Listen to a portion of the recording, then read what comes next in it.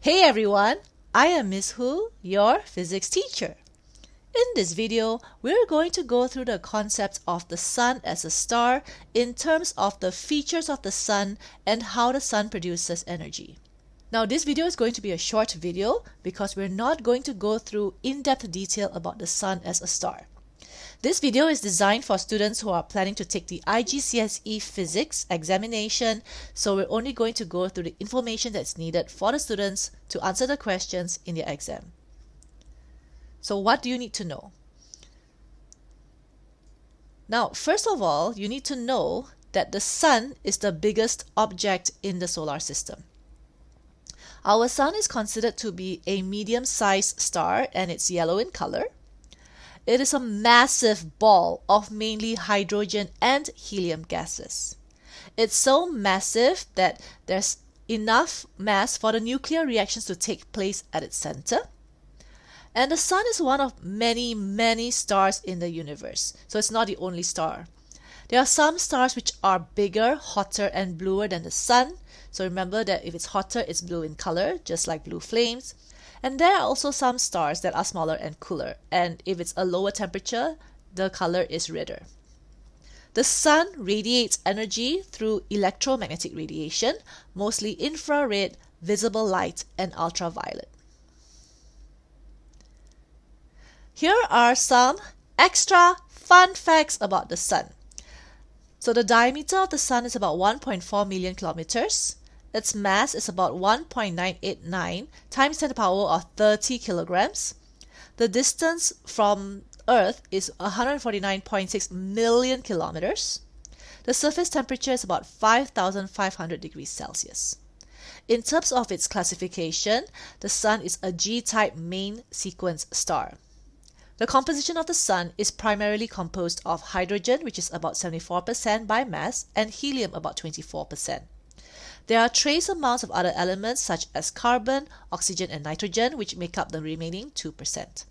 So these are extra fun facts which you do not need to know for your IGCSE Physics. And even if you did, this information is normally provided. Now, how do stars produce energy, including our sun? How does our sun produce energy? Now, stars are powered by nuclear reactions that release energy.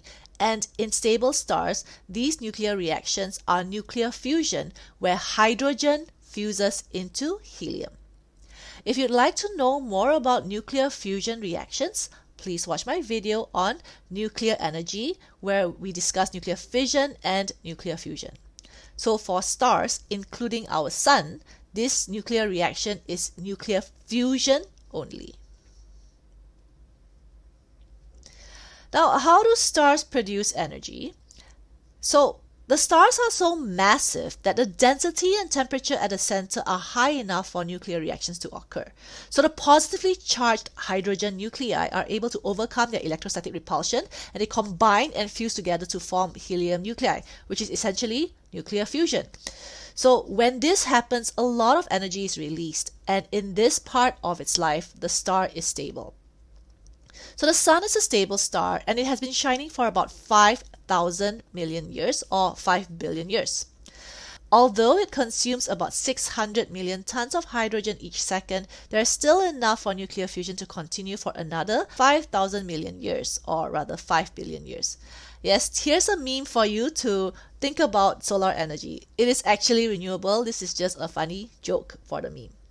If you're wondering what it means when we say main sequence star and about the star being stable, please watch the video about the life cycle of a star, which goes into this in more detail. And that's it for this video.